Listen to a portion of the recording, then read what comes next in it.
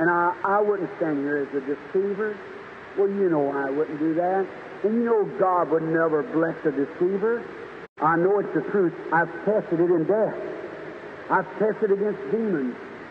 All across the world. This is my third trip around now. And I've seen witch doctors and devils and hypnotizers and demons and everything and critics and everything come up and said mental telepathy. If somebody out in the audience is looking up here and I'm reading their mind, mental telepathy, and all such things has been tried in every fiery furnace. And every time God slays the adversary, drops them right to their feet. There's a man sitting tonight paralyzed in this world because he tried to hypnotize me in New York City. Went to one of these army guys that goes and makes people bark like dogs and things with hypnotism. And I said, why did the devil put in your heart to do that? And that settled it. He packed him out paralyzed.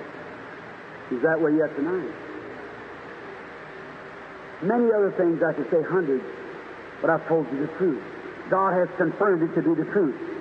That fellow that time, they hired to come up and hypnotize me, sitting out in the line like that. They had him in these army camps to hypnotize these soldiers, make them bark like dogs, and act, you know, how they would do just under hypnotism.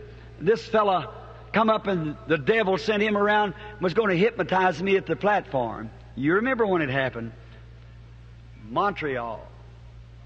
And when he did that, I felt that evil spirit and turned around. I said, why has the devil put that in your heart?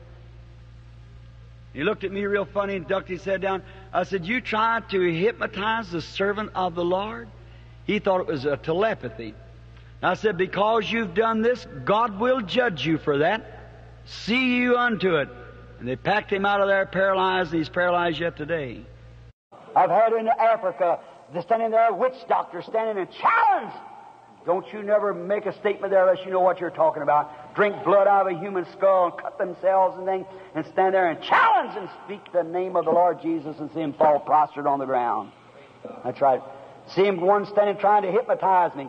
And went over there, he's going to make me bark like a dog. He's standing out there trying to do something like that. I felt that strange spirit while the anointing was on. Looked around. I said, you child of the devil, why do you do that? I said, cursed be you. You'll not move from your seat in the name of Jesus Christ for the glory of God. And he paralyzed sitting there in a seat and they packed him out.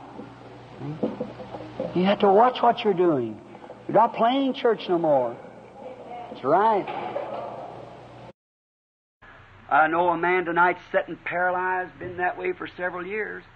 When I was up there at Zion City, when that man sat back there trying to hypnotize me before those people, and I kept trying to run a prayer line, and he kept sitting there. He'd go to the army camps, you know, and he'd make the boys hypnotize and make them bark like dogs, you know, and act like that. Remember, here not long ago in Toronto, we're standing there preaching, praying for the sick. I kept feeling an odd spirit. He's sitting over to my left. I kept watching it.